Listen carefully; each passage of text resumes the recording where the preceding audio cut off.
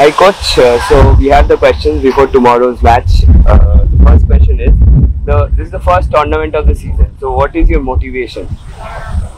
Yeah, it's high motivation for us. It's it's a historic tournament here in Asia, not only in India. I think it's a pleasure to be in this tournament.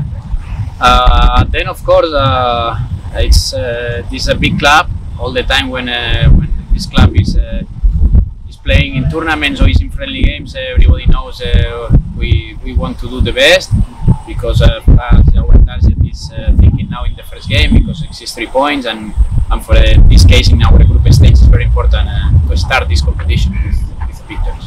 So coach, what do you know about tomorrow's opponents, Rajasthan United? Yeah, we know the opponent, but in this case is a new coach. They have a new players, and then of course it's more or less it's a surprise, because they play only one friendly game, in this case, or 2 friendly games, and for us it's difficult to take some information. But okay, I think it's a difficult game, because it's this team, this squad, the players was play good season the last season in E-League. The plan of the mentality of this club is be clear in attack, in defense, and then it's necessary to put focus in 90 minutes, because I think this team is not a so easy team, because they want to do also the best in this tournament. So coming to your team, how satisfied are you with your pre-season preparations? Of course, the pre-season everybody's happy, because it's time to work, it's time only to prepare the team, but everything is good. I think now the most important is this moment, because we start the competition. And then the pre-season is the past, you know. The pre-season is not important. Our focus is today, the next match, and then day by day thinking in present and future, because the pre-season it's time only to work with the team. Everybody more or less is happy, because everybody play minutes, everybody is working. It's fine.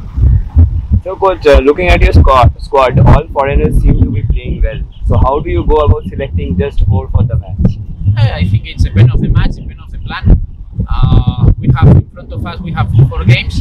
I think in these 4 games it's good for us, because we can prepare different plans, we can prepare the different styles, different things, different details. At the end, it's time to play with the foreign players, the best synergy, the best combinations. We'll see. Every game we try to find the best options, but okay, it's difficult, because in my point of view we have very good talent players, very good persons, and they are really teammates for the team.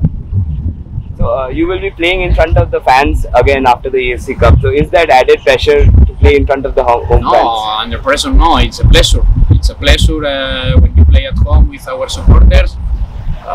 You know, in FC Cup was amazing experience.